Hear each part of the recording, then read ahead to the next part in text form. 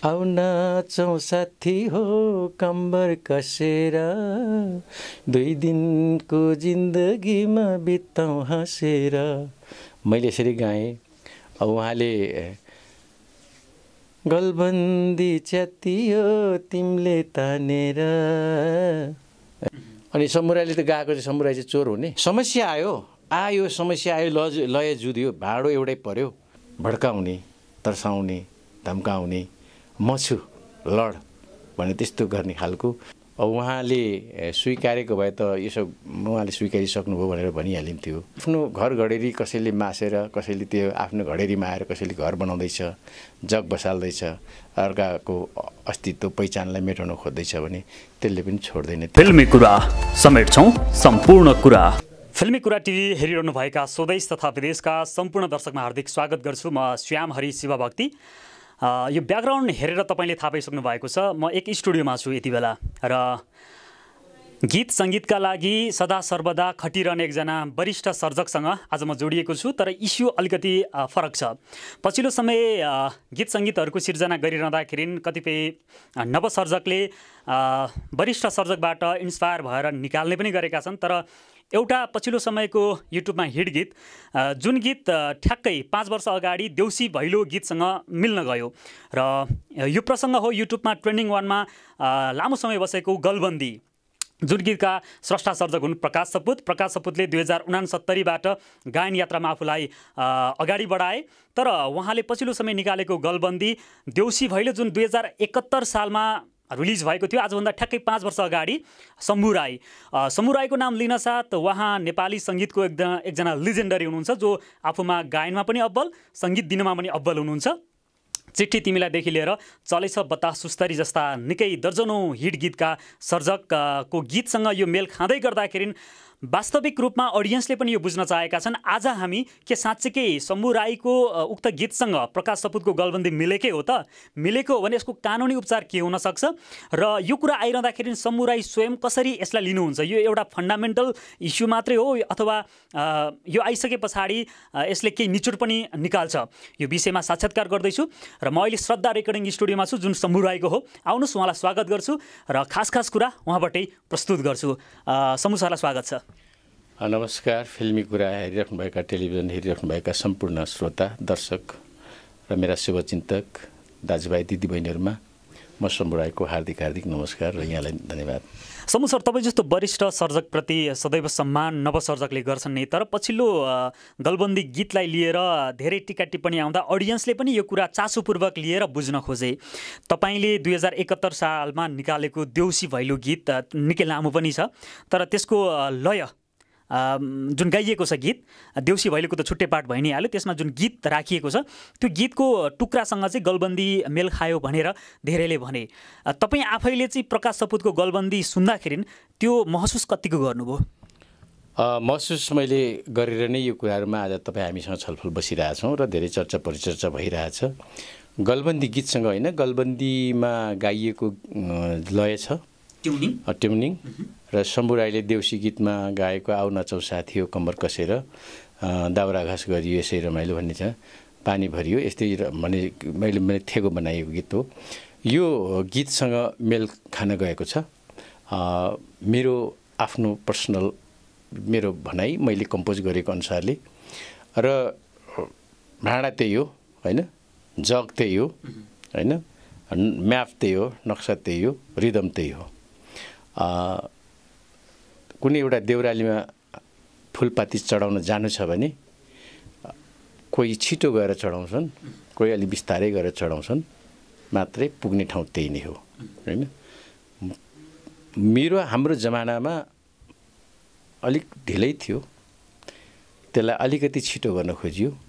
अहिलेको जमाना, अहिलेको टेक्नोलोजी, अहिलेको लिसनर भ्युअर्स सबै अब श्रोता दर्शकहरू अलिक फास्टमा आउनु भएको छ, छिटो कम्प्युटराइजमा आउनु भएको छ। त्यो हिसाबले अलिक बिट छिटो बनाउनु भएको छ, तर त्यसको बार, रेन्ज, लय, सुर, स्केल एउटै छ। त्यसले गर्दाखेरि प्रकाश भाइ एउटा नयाँ कलाकार, 69 सालदेखि भन्नुभयो, एउटा नयाँ कलाकार आउँदै गर्दा हामीले निश्चय नै खुसी मान्नुपर्छ र उहाँहरूको प्रगतिप्रति हामी हरदम साथ सहयोग हैन दिइरहनुपर्छ। त दिइरहने क्रममा नयाँ कलाकारहरूले अग्रजहरूको हैन कहीँ अब मुटु कलेजो कहीँ राम्रा पार्टहरूको चिरफार गरिदिँदा त्यो अपाङ्ग हुन्छ र अपाङ्ग मात्रै होइन त्यो चिज विस्थापित हुँदै जान्छ, नयाँ चिजहरू स्थापित हुन्छ। पछि गएर इतिहासले के भन्छ भने त्यो विस्थापित भइसकेको त त्यहाँ छन् त छ हैन, छन् त छ, तर त्यो स्थापित भइसकेको चाहिँ सक्कली हुन्छ, त्यो पुरानो चाहिँ नक्कली हुन जान्छ, त्यो चाहिँ चोर हुन जान सक्छ। त्यसले गर्दाखेरि मात्रै मेरो भनाइ के भनेदेखि यस्तो खालको जानेर होस् नजानेर होस् अथवा संयोग होस् अथवा प्रभाव होस् हैन, जेसुकै भए पनि सचिनुपर्छ, करेक्सन गर्नुपर्छ, यसलाई समाधान गर्नुपर्छ, द्वन्द्वतिर होइन। तपाईँको भेट भयो यो विषयमा प्रकाश सपुतसँग? भइरहेको छ, कुराकानी भइरहेको छ। उहाँले के स्वीकार्नु भएको छ? तपाईँले अघि भन्नु पनि ठ्याक्कै त्यही स्केल अथवा त्यही बार त्यो मिल्यो, तर कतिपय ट्युनिङको सवालमा त्यो चाहिँ अब तपाईँहरू जस्ता सङ्गीत विज्ञलाई थाहा हुने कुरा हो हैन।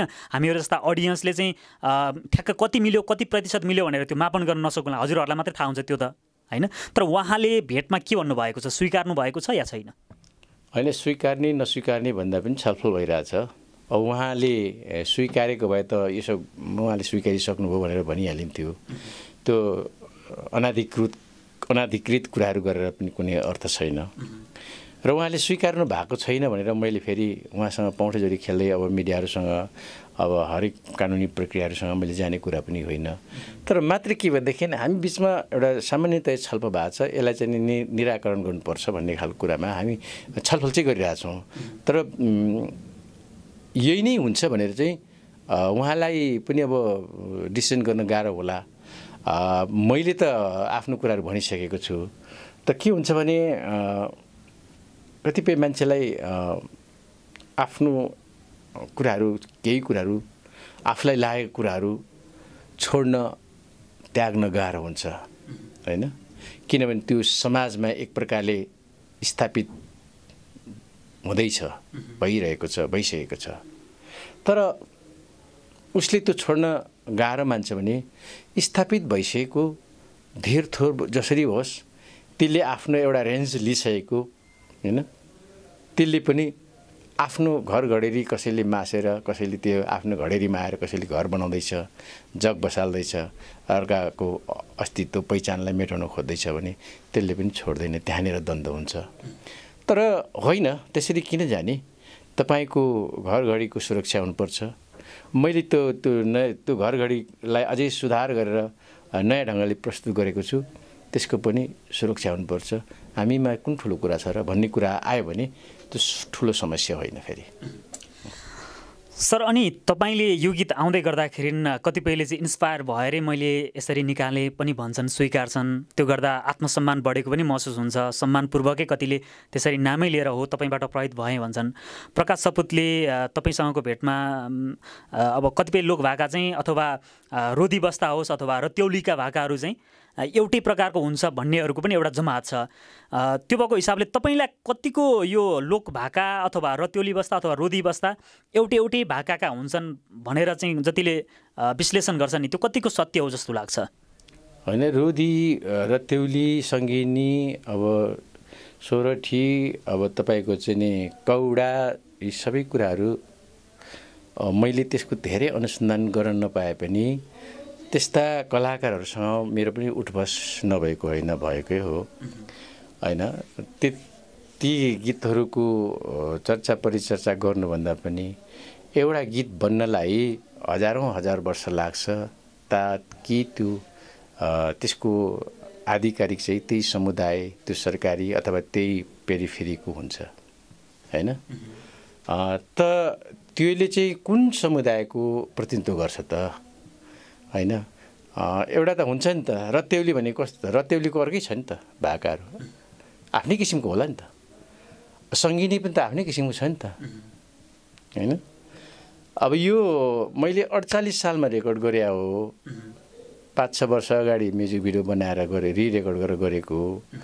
यो फुलफुलो गाउँबेसी एल्बमबाट मैले बनाएको गीत देउसी गीत नै हो। त्यतिखेरदेखिको मसँग त्यो अडियो पनि छ, मसँग अझै पनि स्टिल छ अडियोहरू। त्यतिखेरको अडियो एकदमै कमजोर छ। अलि पछि आएर टेक्नोलोजीहरू अलिकति चेन्ज हुँदै डिजिटलाइज हुँदै आउँदै गर्दाखेरि सेमी डिजिटलमा हामीले रेकर्ड गरेको। पहिला त हामीले क्यासेटमा रेकर्ड गरेको हैन, क्यासेट क्रोम क्यासेटमा रेकर्डिङ 4 ट्र्याक आएको थियो। रेडियो नेपालमा 1 ट्र्याकमा हामी गाउँथ्यौँ, लाइभ रेकर्डिङहरू गर्थ्यौँ। रेडियो नेपालमा सङ्गीतको जाँच हुन्थ्यो, परीक्षा हुन्थ्यो, शब्दको परीक्षा हुन्थ्यो, सुरको परीक्षा हुन्थ्यो। त्यो पास गरिसकेपछि मात्रै गाउनु पाइन्थ्यो, त्यसको मापदण्डहरू थिए। अहिले त्यो मापदण्डहरू छैन। त्यो नभएको कारणले पनि यो समस्याहरू आइरहेको छ। हामी अहिले आफ्नो किसिमले आफ्नो स्वतन्त्रताको अभिव्यक्तिहरू हामीले दिइरहेको छौँ।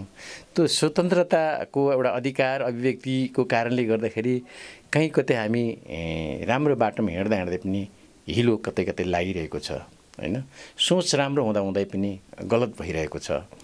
अब गीत सङ्गीतहरूमा पनि यस्तै भइरहेको छ कि राम्रो गीत बनाउनु भन्दा पनि बढी मात्रामा कस्तो खालको चल्छ र तुरुन्तै व्यापार व्यवसाय कसरी गर्छ र कसरी पपुलर हुन्छ भन्नेतिर बढी केन्द्रित छौँ हामी। सृजना कसरी राम्रो गर्ने, त्यो स्थायित्व कसरी बन्ने हैन, एउटा प्रोफाइल बेसमा हामी कसरी जाने भन्ने कुरा एउटा चाहिँ नि दोहोरो मूल्याङ्कनमा आफू पर्ने कि नपर्ने भन्ने कुराहरू। ठिक छ, एकछिन पपुलर हुन्छ, डाङडाङ र डुङडुङ जे गर्दा पनि हुन्छ। पपुलर हुनु थुप्रै कुरा एकैछिन जे पनि गर्न सकिन्छ पपुलर हुनलाई हैन, कुनै ठुलो कुरा छैन। तर पपुलर भइराख्ने कुराहरू चाहिँ आयो र अहिले कट पेस्टहरू जस्तो गीतहरूको राम्रो राम्रो गीतहरू छानबिन गर्ने, काट्ने ओर्ने, त्यो पेस्ट गर्ने, तुरुन्तै हिट हुने यस्तो खालको प्रवृत्तिहरू धेरै आएको छ।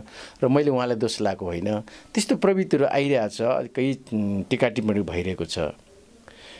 ठिकै छ, एउटा गीत सकिँदाखेरि शम्भु राई सकिने त होइन, तर त्यो गीत शम्भु राईले 48 सालमा रेकर्ड गरेको गीत चाहिँ त्यो लिपिएर हटेर जाने, अहिले 76 सालमा रेकर्ड गरिएर चाहिँ त्यो चाहिँ स्थापित भएर अन्ततगत पछि गएर त्यो गीत चाहिँ ओरिजिनल हुने, अनि शम्भु राईले त गाएको चाहिँ शम्भु राई चाहिँ चोर हुने, त्यो नाम निशाना मेटिँदै जाँदाखेरि त्यस्तो भन्दा पनि एकले अर्कालाई सिद्ध्याउने कामहरू स्रष्टाको बिचमा, कलाकारको बिचमा यस्तो खालको प्रवृत्तिहरू आउनु हुँदैन र सचिएर जानुपर्छ, एकअर्काको अस्तित्व कायम गरेर जानुपर्छ भन्ने खालको कुरामा हामी अगाडि बढ्नुपर्छ। सरले प्रकाश सपुतलाई कसरी चिन्नुहुन्छ? एउटा आउँदै गरेको एउटा नयाँ राम्रो कलाकार, उसको फिलिङ्सहरू, उसको प्रस्तुतिहरू, उसले एउटा समाजलाई समेट्ने एउटा चाहिँ जुन तौर तरिकाहरू छन् त्यो असाध्यै राम्रो पक्ष छन्। मात्रै लयहरूमा उहाँको मैले हेर्दैछु हैन, तपाईँको बोलमाया, ब्याटल पहिलो, भगवान र अब गलबन्दी यसरी हेर्दै आउँदाखेरि कता कता उहाँमा अलिकति केही कुराहरू मैले असजिलो भेट्छु हैन। अब त्यो त्यस्तै परेको हो कि समय हो कि के हो, र त्यही अन्तर्गतमा शम्भु राईको गीतसँग पनि त्यस्तो परेको हो कि, त उहाँले कसरी लिनुहुन्छ? चित्त हजुरको दुख्या छ यो यस्तो कुरा आउँदा, कसैले नस्वीकार्दा ठ्याक्कै अब त्यो तपाईँले भने जस्तै 48 सालमा रेकर्ड भएको चाहिँ डुप्लिकेटको रूपमा पहिचान बनाउनु, अनि 76मा रेकर्ड भएको चाहिँ ओरिजिनल भनेर सबैले त्यसलाई चाहिँ दावा गर्नु, त्यो त एउटा सरासर होइन अग्रस्रष्टालाई मार्ने काम भयो। त्यो हुँदाखेरि त चित्त डेफिनेटली चित्त मात्रै होइन, यो त कस्तो भने इतिहास मेटिँदै जान्छ होइन। इतिहास मेटिनु भनेको आफू मेटिनु, आफू सिद्धिनु हो। शम्भु राई एकजना व्यक्ति सिद्धिँदा कुनै फरक पर्दैन। शम्भु राईको एउटा 2 लाइन गीत कसैले काहीँ राखेर आय आर्जन गर्छ, त्यो कुनै फरक पर्दैन। तर त्यो सिस्टमले, त्यो प्रवृत्तिले शम्भु राई मात्रै सिद्धिँदैन, धेरै स्रष्टाहरू सिद्धिनेवाला छन्, धेरै स्रष्टाको सृजनाहरू मेटिनेवाला छन्। त्यसमा मात्रै चिन्ता हो होइन। शम्भु सरले अघि भन्नुभयो गलबन्दी मात्र होइन, बोल माया सुन्दा पनि अथवा ब्याटल वान सुन्दा पनि कता कता म्युजिकमा असजिलो फिल मैले गरेँ भन्दै गर्दा चाहिँ ती गीत पनि कहीँ न कतै सङ्गीतको ट्युनिङ मेल खाएको तपाईँले पाउनु भएर यसो भन्नुभयो हो कि अथवा यसको पछाडि अर्कै कुरा छ? होइन, अब त्यो त अब गीतहरू छ नि त, अब ब्याटलको पहिलो त्यो मैले आलोचना टिका टिप्पणी गर्नुभन्दा पनि कुनै पुराना गीतहरू सुन्दाखेरि त्यहाँ भेट मेल खान्छ कि अथवा प्रभाव परिएको छ कि, मैले अर्काको बारेमा टिका टिप्पणी गर्नुभन्दा पनि उहाँको मैले सुन्दै आएको छु, कता कता हामीले देखेको बुझेको जानेको जस्तो फिल हुन्छ। अब लोकगीतमा त्यस्तै हुन्छ धेरै कुराहरू आए, तर हुन्छ लोकगीतमा त्यस्तो हुन्छ, तर ठ्याक्कै चाहिँ त्यस्तो चाहिँ हुनु हुँदैन। त्यही भित्रको त्यही पेरिफेरीभित्र नाचेर घुमेर त्यसलाई नै अलिकति कुम बढी हल्काएर हात अलिकति तल माथि गरेर जस्तो, अलिकति मुन्टे यताउति गरे जस्तो गरेर चाहिँ नयाँ हुन्छ भन्ने कुरा होइन होइन। तर उहाँ अरूको कुराहरूमा भन्दा पनि मेरो आफ्नै गीतको कुराहरू चाहिँ अब मैले भने नि, आउ नाचौँ साथी हो कम्बर कसेर, 2 दिनको जिन्दगीमा बिताउँ हाँसेर, मैले यसरी गाएँ। अब उहाँले गलबन्दी च्यातियो तिमीले तानेर गर्नुभयो, अरू यसरी गर्नुभयो। अब त्यो चलाखी भनौँ या प्रभाव नै भनौँ अथवा त्यहाँ गएर अब यो यस्तो कुराहरू, भाँडा त्यही हो होइन, त्यो भाँडामा कस्तो पाक्छ कस्तो पकाउने कुरा त्यही हो। मैले कसैलाई आरोप दोषी ठहराउनुभन्दा पनि त्यो चिज त्यहाँ छ। यसमा मेरो कुनै कसैलाई दोष लगाएर मैले आय आर्जन गरेर म ठुलो मान्छे हुनु, मलाई ठुलो मान्छे हुनु छैन। म जे छु त्यही हो, शम्भु राई एउटा म्युजिकमा लागेको मान्छे हो, सङ्गीतमा लागेको मान्छे हो। मैले त्यस्तो धेरै जानेको बुझेको मान्छे पनि होइन, म एउटा म्युजिकमा फिल गरेर आएको मान्छे हो। त्यो फिल गर्दै जाँदाखेरि यो अवस्थामा आइपुगेको मान्छे हो। म त्यस्तो कुनै पनि होइन, जानकार होइन। शम्भु सर, तर यस्ता कुराहरू बेला बखत आउँछन्, यो त्यत्तिकै सेलाएर जान्छ कि यसले निचोड चाहिँ केही ननिकालेको हामी पाउँछौँ। यस्ता दृष्टान्तबाट नवसर्जकले पनि बुझ्न आवश्यक छ, वरिष्ठ सर्जकले पनि यो स्वीकार्नु आवश्यक छ, हो इन्सपायर हुन पाउँछ भन्ने कुरा। तर ठ्याक्कै मेल खाएको अवस्थामा चाहिँ यसको कानुनी उपचार के होला त? यसको विषयमा केही जस्तो कपिराइटको कुरा होला अथवा ल ठ्याक्कै मिल्यो अरे अब के गर्ने त? यसको के कानुनी उपचारको बारेमा तपाईँ अपडेट हुनुहुन्छ? होइन, सबभन्दा ठुलो नैतिकता हो, इमान्दारिता हो। कानुन त एउटा चाहिँ नि होइन, एउटा बदमासलाई ठिक पार्नको लागि अथवा एउटा कुनै नराम्रो उसलाई चाहिँ नि एउटा एकछिनको लागि थन्को लाउनुको लागि मात्रै हो। त्यसले सधैँभरि त्यो जेलमा बसिरहनु पर्छ। मान्छेले मान्छे मार्दाखेरि पनि त जन्म कैद सर्वस्व हरण भन्छन् त, 20 वर्षमा 10 वर्षमा त निस्किन्छ नि। 10 वर्ष राति सुतेको, 10 वर्ष के अरे 10 वर्ष चाहिँ बसेको अथवा जेल काटेको भनेपछि ज्यान मारे पनि आखिरी मान्छे त केही हुँदैन नि। तर सबभन्दा ठुलो कुरो नैतिकता हो होइन। र यस्तो विषयहरू उठिरहन्छ, उठ्नुपर्छ। नैतिकतामा मान्छे कतिको रहन्छ रहँदैन भन्ने कुरा हो। कानुनले भोलि के गर्छ त आफ्नो ठाउँमा छ होइन। नैतिकताले यसो गर्छ, नैतिकता गिर्दै गएपछि, नैतिकता सकिएपछि बाँचेको र मरेको कुनै अर्थ रहन्न।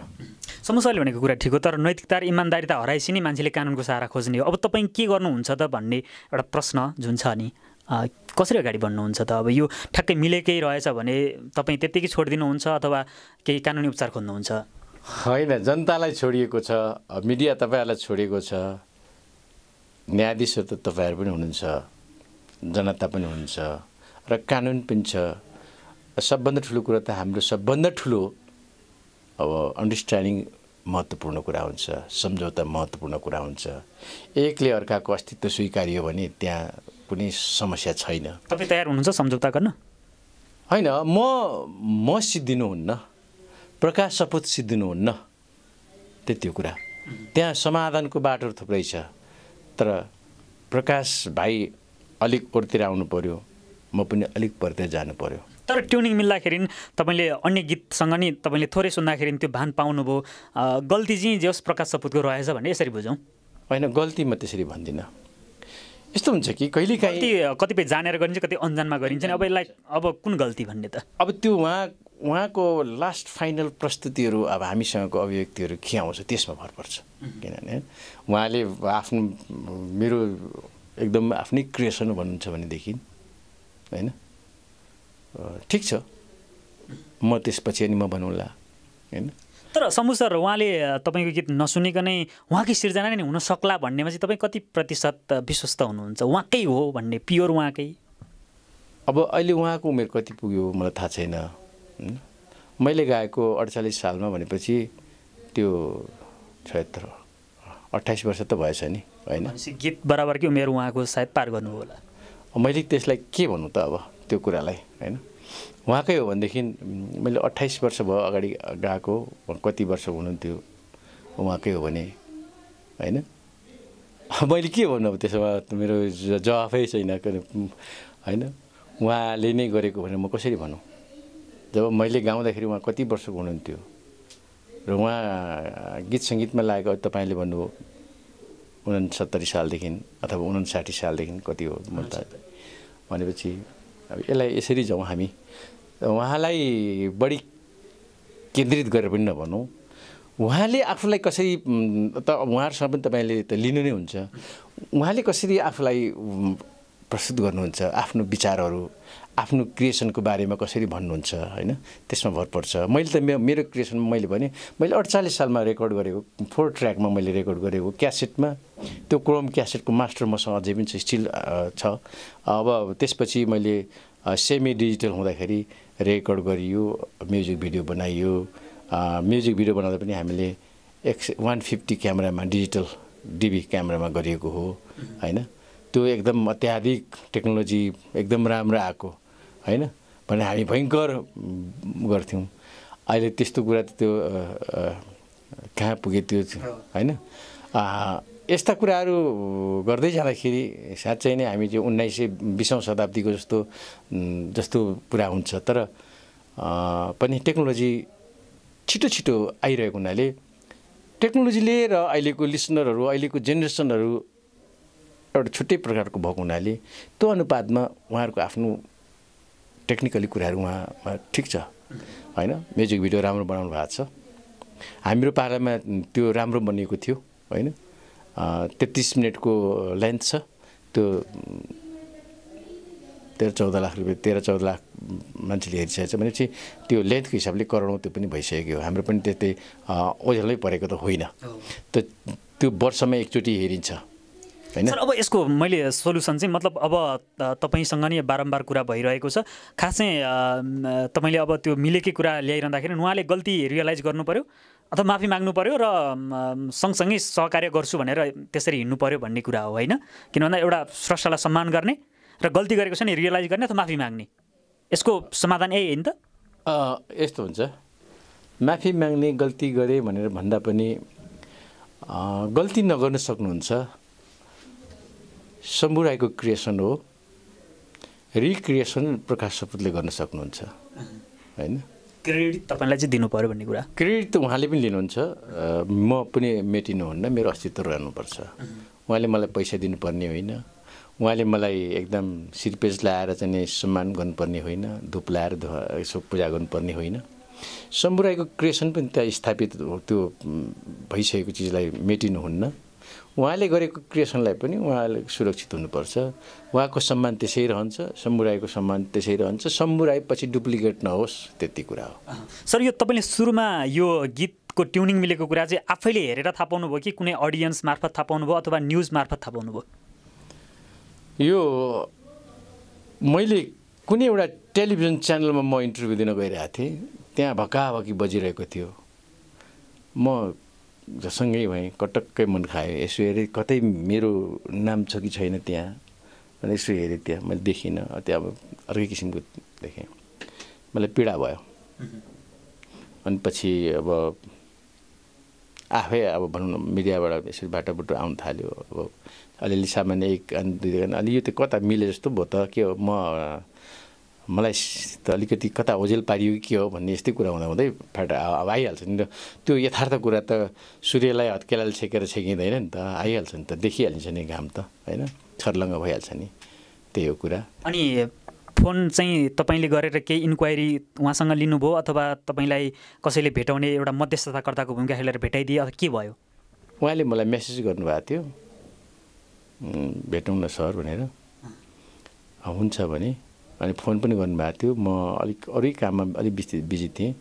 अनि पछि मैले उहाँको नम्बर रहेछ, मैले नयाँ नम्बर अनि फोन गरेँ, म फल्ला यस्तो यस्तो भनेपछि कुराकानी भयो। नराम्रो भने त्यस्तो नराम्रो हामीसँग चाहिँ नराम्रो छैन। प्रकाश भाइसँग मात्रै हामीलाई नराम्रो बनाउन खोजिराखिएको छ। केही साथीहरूले यस्तो भनिराख्नु भएको छ कि तँ लड म छु होइन, शम्भु राई को हो र भन्ने खालको जस्तो कतिपय केही साथीहरू जो कलाकार हौँ भन्ने होइन, कलाकार हौँ भन्ने, देश छोडेर देशको नागरिकता त्यागेर अर्काको देशमा बसेर होइन गीत सङ्गीतको लोक संस्कृतिको बखान गर्ने केही साथीहरू हुन्छन्। देवी देवताको नामबाट होइन प्रभु भएर भगवान भएर आफ्नो नाम लिएर आउनुहुन्छ।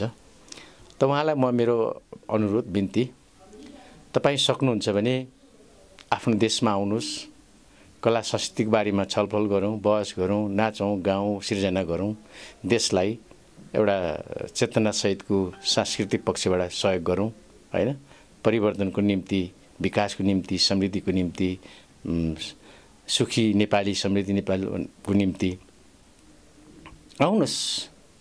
तर तपाईँ एउटा डोनाल्ड ट्रम्पको दासी बनेर ग्रिन कार्ड नागरिकता त्यहाँको लिएर नेपालको नागरिकता त्यागेर त्यहाँ बसेर तपाईँले कला संस्कृतिको बारेमा त्यति धेरै चिन्ता लिँदाखेरि दुःख लाग्छ। तपाईँको आफ्नो कला संस्कृतिको हैसियत क्षमता भए होइन तपाईँ अर्काको देशमा बसेर हामीलाई त्यो भन्नुभन्दा पनि तपाईँले बजाउनु जुझाउनु उकास्नुभन्दा पनि तपाईँले एउटा राम्रो पुलको काम गरिदिँदाखेरि राम्रो हुन्छ भन्ने भाइ नै हुन् ती, म नाम भन्दिनँ, भाइ नै हुन्। मेरो बारेमा अलिकति लेख्नु भएछ, डाली लर्कायो भन्ने कुरामा पनि कुराहरू आएछ। उहाँको डाली कहाँ लर्केको रहेछ, मैले गीत गाउँदाखेरि उहाँ कहाँ हुनुहुन्थ्यो, यतै हुनुहुन्थ्यो। अब म धेरै कुराहरू भन्न म चाहन्न, सबै कुरा थाहा छ मलाई, म चिन्छु सबैलाई होइन। त्यतिखेरको एउटा चाहिँ पेरिफेरीमा हामी समकालीन अथवा भाइ भतिजा दाजुभाइ दिदीबहिनीहरू हामी चिन्छौँ। तर त्यसरी जानुभन्दा पनि यो समस्या आएको छ, यो समस्यालाई समाधान गर्नुपर्छ र आउने विकृति विसङ्गतिलाई रोक्नुपर्छ भन्ने मान्यताका साथ हामी अगाडि बढिएन भने शम्भु राई मात्रै सिद्धिँदैन। शम्भु राईको 2 लाइन गीत सिद्धिँदाखेरि शम्भु राई सकिने होइन। प्रवृत्तिहरू यस्तै बढ्दै गयो भने जान अनजान हरेक कुराहरूमा यसमा करेक्सन गरिएन भने पुरानो मेटिँदै जान्छ, नयाँ स्थापित हुन्छ, नयाँ स्थापित भइसक्यो अर्को नयाँ आएर त्यसलाई विस्थापित गर्छ। यो प्रचलनले गर्दाखेरि हाम्रो कला संस्कृति कतातिर जान्छ। हामीले यो देशको लागि सांस्कृतिक पक्षबाट हाम्रो योगदान के रहन्छ, कसको कहाँ के रहन्छ होइन, राजनीतिक, आर्थिक, सामाजिक, सांस्कृतिक। राजनीतिकमा राजनीति गर्ने नेताहरूको जिम्मेवारी हुन्छ होइन, आर्थिकमा व्यापार बिजनेस अर्थतन्त्र गर्नेहरूको जिम्मा हुन्छ, सामाजिक र सांस्कृतिकमा हाम्रो जिम्मा हुन्छ। त्यो दायित्व लिनुपर्छ र समाजलाई रूपान्तरण गर्ने कुरामा दायित्व लिनुपर्छ। एउटा माया प्रेमको गीत गाउँदैमा राष्ट्रिय कलाकार अन्तर्राष्ट्रिय कलाकार हुँदैन होइन। कलाकार साँच्चीकै राष्ट्रिय कलाकार बन्नका लागि यो देशलाई पनि केही योगदान गर्नुपर्छ सांस्कृतिक पक्षबाट होइन, समाजको निम्ति, चेतनाको निम्ति र विकृति विसङ्गतिको निर्मूल पार्नको निम्ति त्यो अभियानमा पनि लाग्नुपर्छ। र टिका टिप्पणीले मान्छे ठुलो हुँदैन। समस्या आयो समस्या आयो, लय जुध्यो, भाँडो एउटै पर्यो होइन, यसलाई त कसरी जाने त। अब आइसकेपछि त सबैको अस्तित्व त कायम हुनु पर्यो नि। आफ्नो पहिचान मेटेर चाहिँ अर्काको पहिचान मेटेर आफू चाहिँ स्थापित भएर जाने त्यस्तो अहिलेको 21औं शताब्दीमा त्यस्तो कहाँ हुन्छ र? हुँदैन नि, भइहाल्छ नि। हेर्ने सुन्ने श्रोता दर्शक भगवानहरू हुन्, उहाँहरूसँग मेरो भन्नु केही छैन। उहाँहरूलाई राम्रो लागेको त उहाँहरू जो राम्रो लाग्छ त्यही हेर्नुहुन्छ, त्यही सुन्नुहुन्छ, उहाँहरूको इच्छा हो नि त। तर उहाँहरूलाई बिचमा ल्याएर मुस्नुहुन्न। तिमीलाई भन्ने गीतमा एउटा त्यस्तै समस्या भएको थियो, लयमा होइन। चिठी तिमीलाई लेख्नु भन्छु भन्ने गीतमा शङ्कर प्रेरणाले पनि लेख्नु भएको थियो, एउटा राजेन्द्र साराले पनि लेख्नु भएको थियो। दुवैजनाले मलाई गीत दिनुभएको थियो। अनि मैले गीत त्यो एउटा गीतको चाहिँ सङ्गीत गरेँ, केही कुराहरू करेक्सन पनि गरेँ होइन, त्यसलाई मिलाएँ। मिलाउने कुरामा त्यो मेरो आफ्नो त्यो लोभीपन रहेन, त्यो आफ्नो ठाउँमा छ होइन। करेक्सन गरेँ, राम्रो चिज बनोस् भन्ने चाहना छ। अब त्यो अन्य कुराहरू नगरौँ। तर पछि आएर रेडियोमा मैले प्राइभेट रेकर्ड गरेँ म्युजिक नेपालमा, अनि रेडियो नेपालमा प्रसारण गर्न लगेँ। त्यो सङ्गीत शब्द सबै जाँच गराउँदाखेरि रेडियो नेपाललाई थाहा भएन त्यो राम्रो छ, पास भएर बजिसकेपछि अनि गीतकार साथीले, एकजना गीतकार साथीले कम्प्लेन गर्नुभयो मेरो गीत चोरी भयो भनेर। अनि अर्कोले पनि मैले गरेको गीत, मैले लेखेको गीत हो भन्यो। विषयवस्तु एउटै भएको हुनाले मैले अनि राम्रो चिजलाई निमोठेर फ्याँकिदिनुभन्दा त्यसलाई मलजल गरेर गोडेर फलाउने गर्नुपर्छ। यसमा विवाद नगरौँ साथी हो। तपाईँहरू दुईजनाकै नाम राखिन्छ, राखेपछि शङ्कर राजेन्द्र सारा होइन, शङ्कर राजेन्द्र सारा भनेर राखियो। त्यो गीतले अहिले यहाँसम्म सफलता भइरहेको छ। त उहाँहरू खुसी पनि हुनुभयो होइन, गीत पनि चर्चा परिचर्चा आयो, राम्रै भयो। उहाँहरूले मलाई कहिले आर्थिक रूपमा खोज्नु पनि भएको छैन, उहाँले सोध्नु पनि भएको छैन। अलिअलि मनमा खिन्न भयो होला तत्कालको लागि, तर त्यो गीतले दुवैको नाम उच्चारण गरिरहेको छ नि त होइन। त्यस कारणले यसमा मैले चाहिँ के भन्छु भने प्रकाश भाइ यसमा चिन्तित पनि हुनु पर्दैन, चिन्ता पनि मान्नु पर्दैन। त चिन्ता मान्नु पर्दैन, चिन्तित हुनु पर्दैन भनेर फेरि जे पाए त्यही पनि गर्नु पाइँदैन। अर्काको अस्तित्व, अर्काको पहिचानलाई मेट्न पनि पाइँदैन। र मैले प्रकाश भाइलाई यहाँ मिल्न गएछ भनेर उसको सम्पूर्ण प्रविधि, उसको चाहिँ योगदान, उसको चाहिँ लगानी, उसको चाहिँ प्रस्तुतिलाई मैले निमोट्न पनि हुँदैन। त्यो त्यति मिलन बिन्दु त्यति टाढा छैन, नजिक छ। हामी छलफल गरिरहेका छौँ। हुन्छ सर, आज अलिकति पछिल्लो इस्युमा हामी कुराकानीमा केन्द्रित भयौँ। त्यसो त धनकुटादेखि काठमाडौँसम्म तपाईँको सङ्गीत यात्राको ती उतार चढाव र सङ्गीत विज्ञको हिसाबले नवसर्जकले जान्नुपर्ने धेरै कुराहरू छुटेका छन्। अर्को बसाइमा बसौँला। आज हामी मूलतः खालि यो चाहिँ म्युजिक अथवा भनौँ लय मिलेको विषयमा बढी केन्द्रित भयौँ र नेपाल लोक तथा दोहोरी गीत प्रतिष्ठानले पनि यसको समस्या सुल्झाउनका लागि एउटा प्रयास थालेको छ। समय र समाजका लागि म यहाँलाई धेरै धेरै धन्यवाद दिन्छु। फिल्मी कुरा हेरिराख्नुभएका सम्पूर्ण दर्शकहरूलाई र श्याम हरिजीलाई र सम्पूर्ण टिमलाई धेरै धेरै धन्यवाद। तपाईँहरूले हामीलाई सकारात्मक रूपमा हेरिदिनुहोस्।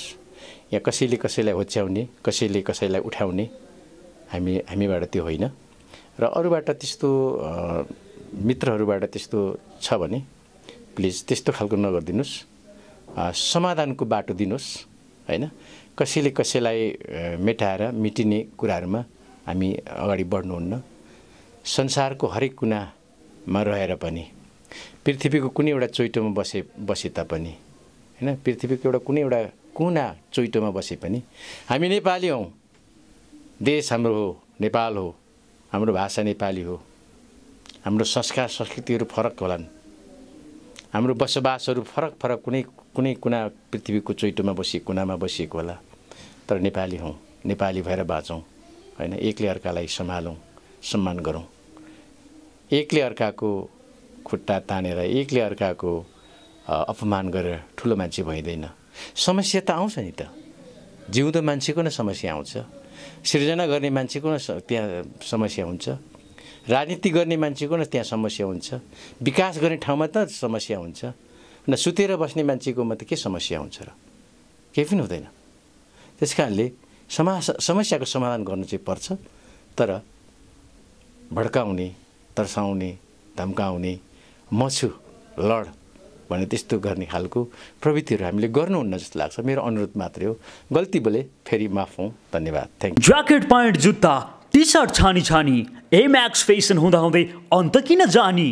एम्याक्स फेसन वेयर, नेकेड जिन्सको प्यान्ट, ग्राउन्ड जिरोका कपडा, साथमा टी सर्ट, झोला, बेल्ट, टोपी, ज्याकेट, पर्स, मोजा, अन्डरवेयर, लिडिङ ब्रान्डका ब्रान्डेड जुत्ता किन्नुस् ढुक्क भई। कोटेश्वरमा अवस्थित सिटी टावरको पहिलो तल्ला गई प्रोप्राइटर हरि काफले तपाईको व्यक्तित्वमा पहिरनले थप्नेछ अझ सुन्दरता। ढुक्क भई आउनुस् र खरिद गर्नुस् स्तरीय कपडा। एम्याक्स fashion where, a complete gents collection.